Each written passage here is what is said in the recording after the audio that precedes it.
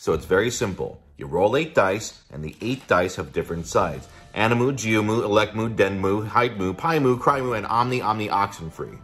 Okay. You don't need to know the names. You can just look at the colors. And then why did you tell me that? You don't like what you roll, you can do a mulligan and re-roll some. Okay, sure. Now you can use your dice to buy more dice. Okay. To buy a dice that costs 2 black, you can use any 2 dice. But to buy a dice that costs 2 white, you need to use 2 of the same dice. Wait, what? Okay, here's a handy way to remember.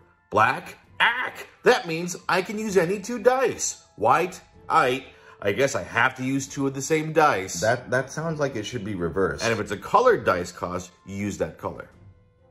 Sure. Then, once you buy 27 dice, you roll them all. And then you combine them into one giant dice. Isn't this a card game? Roll that dice and count up the sides, and that's how many dice you can roll for the card buying phase. I'm gonna go home now. Aw, nice, 33!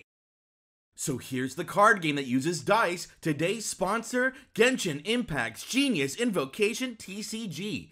Genius Invocation is an in-game trading card game where you use cards of the in-game characters to play against NPCs and/or other players / your friends. You use elemental dice to play cards, activate character skills, and other various actions. The game also features elemental reactions, where if characters take certain combinations of elemental damage, special elemental reactions will activate. Genshin Impact itself is an open-world action RPG available on PC, Android, iOS, and PlayStation 4 and 5. Step into a vast, magical world where 7 kinds of elemental powers surge. You can download the game using the link in the description below.